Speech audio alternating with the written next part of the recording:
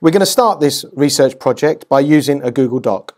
And we're going to go through the process of using Google Docs, Google Slides. We're going to use QuickTime, and we're going to use YouTube and YouTube Creator. So let's go to New and create a Google Doc. So the first thing we want to do is give this an appropriate title. So the title of our Google Doc is... So there's our title. Now what we want to do, we want to title this by using the styles and then clicking title. And we also want to give it a name. Now if we click in the document title, it will automatically insert that title, Rivers Around the World. And I suggest you also put your name inside. Now we're going to go to the next line. So I want to insert a table now. So we go up to table and we choose insert table. I want to insert a table of 3 columns and 2 rows. If you want to insert more in a Google document, you can actually expand it by going further along like this. But for the purpose of this, we just want 3 columns and 2 rows. So there's my table. So let's now add some titles to this table. Now we're doing rivers around the world. For this particular research project, we're going to look at 3 different rivers.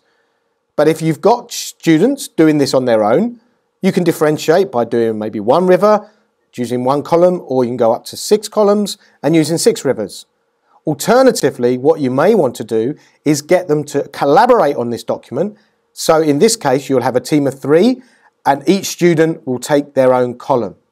So what you would need to do, you would need to go up to share and share this with the students in your team.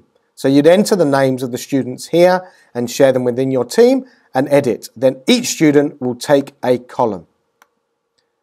I'm going to do this on my own because I'm working on my own for this particular project. So we're going to choose 3 rivers. We're going to use the Nile, the Amazon, and the Thames. What I'm going to do is I'm going to highlight this and I'm going to make it bold. I'm going to centralize it. And what I want to do is format the cells. To do that, I can right click once I've selected the cells I want to format. Right click, go down to table properties, and then change the table properties to what I want. So in this case, we want the cell background to be a different color.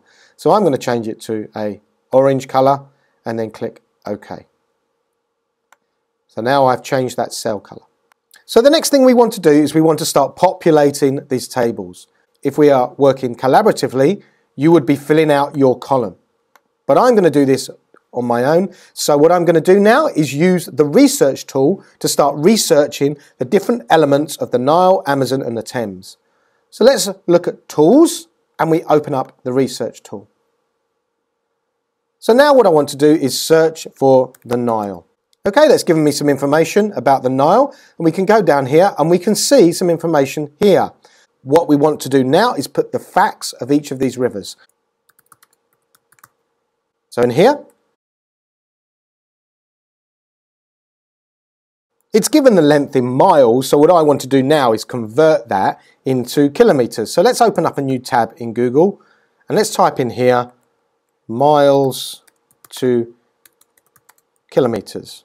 Now that's given me a conversion table here. So let's put 4,258 and we can see there it's 6,852.587 kilometers. So let's copy that and paste that in there. Now if you use Shift, Command and V to paste, it will take the format that you've got at that time in your document. So let's find another fact. We can see here, these are the countries that the Nile is going through. So we could add some of these countries. So what I'm going to do now is I'm going to add some more information on this document and complete it. And then we'll come back to the next stage.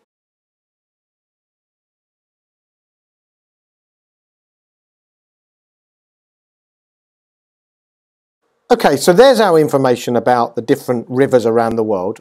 I want to use the research tool to insert some images. So let's do that. So I've got the River Thames here. So let's go to Images.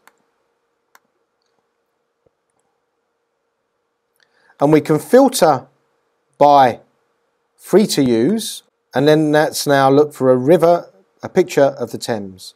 So there's a nice picture. So I'm going to insert that into that cell there. And you can do that by dragging it. And as you can see, it's put a little 1 there. It's cited that picture. And if we scroll to the bottom, we can see the citation there of that location where that image is taken.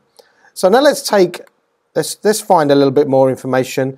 We can do the same for the Amazon and the Nile, but I'm going to just do the Thames again. Let's look at the mouth of the River Thames. So let's look at an image of the mouth. There's an image, and we can place that inside this cell as well. And there we go, we're starting to build our images within there. If we want to do the length, we could put a map in there as well. So let's take this map and then put this into the length. We're slowly building our references to these images here, because the research tool does that for you.